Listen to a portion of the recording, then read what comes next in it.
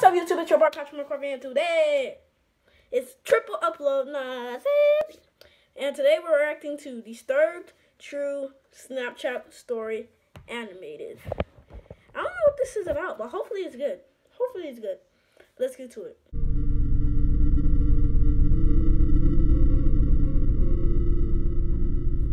This happened a week ago.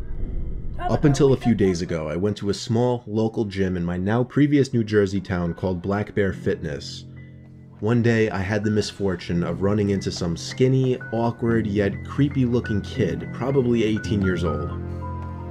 He didn't look like he belonged in a gym at all. He doesn't, he's too skinny. I had headphones in and I was doing my set when I heard him saying something to me, but it was muffled by the music.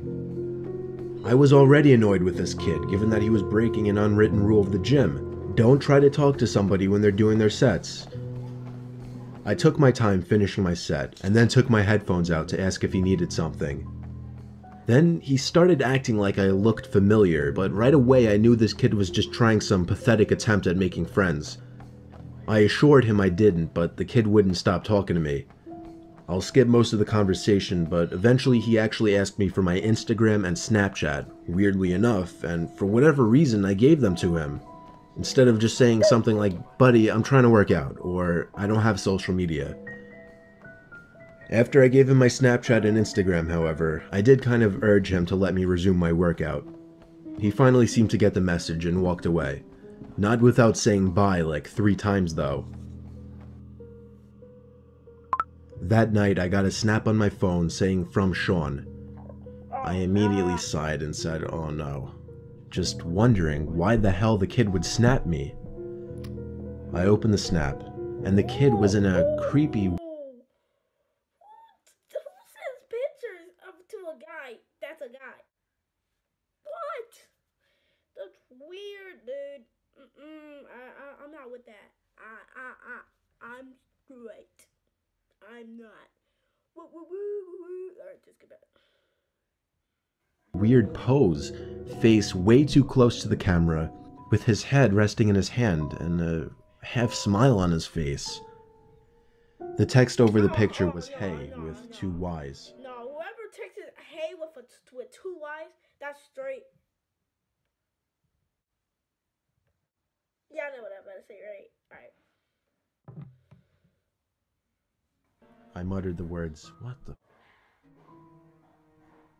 For the record, I'm a guy, which made this even more weird. Exactly. My thought process was, I've had enough of this loser already. I'm gonna remove him and make it clear I don't want to talk if I see him at the gym again. And so I did. I removed him minutes after he sent that snap. Nice.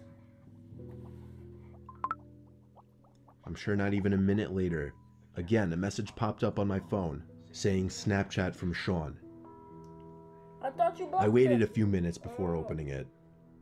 This one was even creepier. Now the kid was sitting up on his bed, no smile, more of a surprised, angry expression. The text over the image said, "Why did you remove me?" Oh, he's mad. Now I went as far as to block him, meaning he couldn't snap me anymore. Damn. And that was that. I threw my phone on the desk and sighed out of relief. Half an hour later, my phone goes off, saying "Sean added you as a friend," and then "Snapchat from Sean." He actually made a new account. I opened the snap and felt my heart drop. He's in front of your house. It was a picture of my front lawn. The text over it, "Answer me, bitch." The first thing I could think of was, how did he find my address? Then I realized, Snapchat made that new map feature that lets you see where your friends are. That's stupid. Somehow I had the balls to open the window to see outside. It was clear out there. I shut the window and the blinds and started considering calling 911. Nah. Oh, you better smack It was the sound of taps on the window.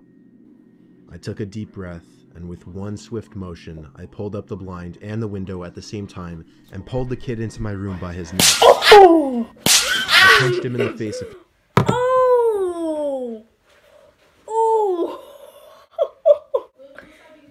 Whoever clap it. If you have the balls, oh, to just This guy looks scary and horrifying. You have the balls to grab this mother trucker and man. Oh, she's you.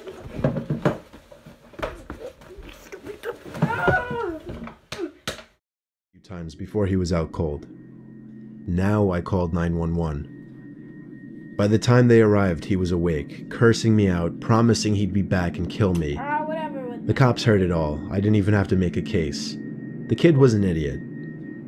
Luckily, the timing of this worked out well, because I just moved a couple days ago out of state.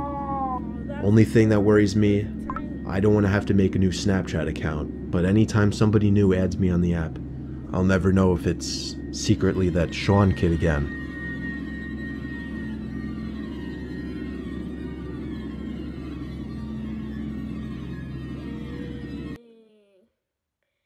That was a pretty good story. Well, today I'll see you guys tomorrow. Tomorrow, I love ya. Tomorrow, day away. Well, I'll see you guys tomorrow. Peace out, YouTube. Subscribe, like, hit that like button, and share with others. Peace. That looks so wrong. Don't think of it that way. No, don't think of it that way.